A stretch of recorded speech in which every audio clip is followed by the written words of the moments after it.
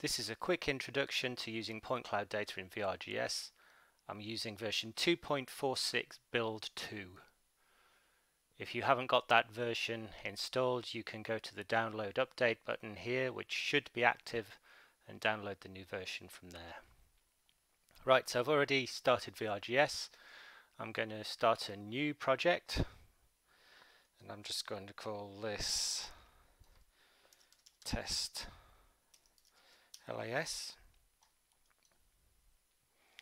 And when that's started, I'm going to go to the Data tab, Import Item, and from the list of file types I'm going to use LAS, and I've got a LAS file here. Now, depending on how big your LAS file is, this might take a while to load. This is a fairly small one. You can see here we've got around 2 million points in this one.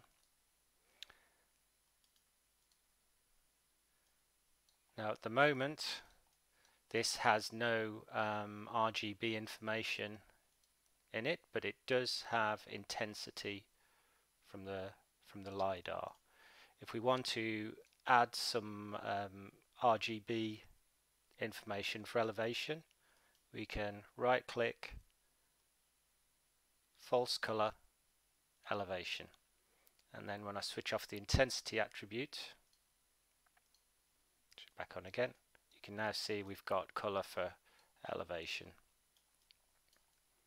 Now there's a few rogue points in here which we can clean up.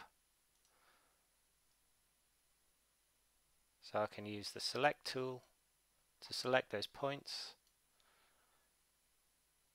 delete selected points, and you'll see the bounding box snap to the extents of the data. I'm going to go back to move mode, and then I will go back to false color and regenerate the elevation data.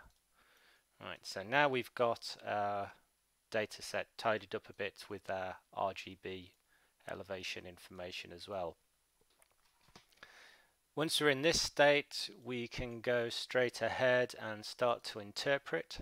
So it's best here to switch off the bounding boxes so we don't get anything in the background, and then we can just draw polylines, and that will snap as you're drawing to the closest vertex on the point cloud.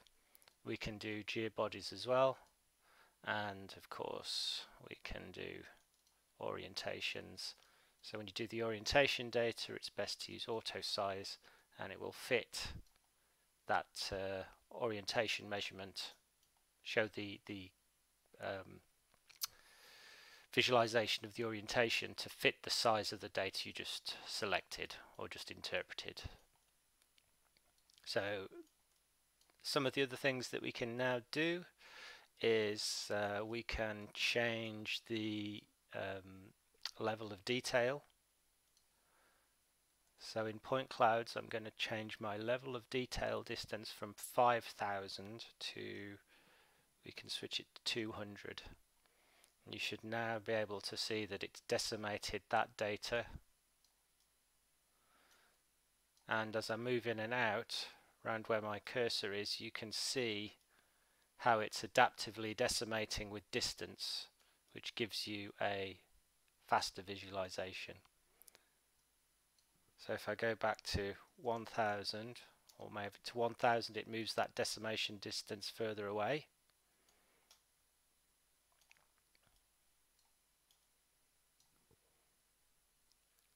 And if we bring it down to say 300 again, you can see that it's decimated the data quite a lot close to us, and that will make the visualization quicker.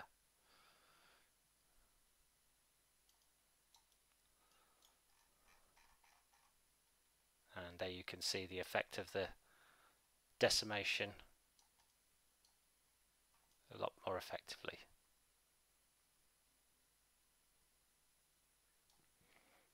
If we want to split our data, we can do operations tile split along the different axes,